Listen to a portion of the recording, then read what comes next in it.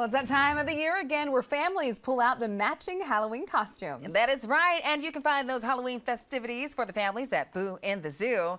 Fox Carolina's own newest reporter, Michaela Leggett, tells us about a family she met. She joins us right now. By day, Marina and Avery Brock are your average family, but by night, they're farmers, and they just so happen to have a baby chicken named Casper. And no, I'm not talking about the ghost.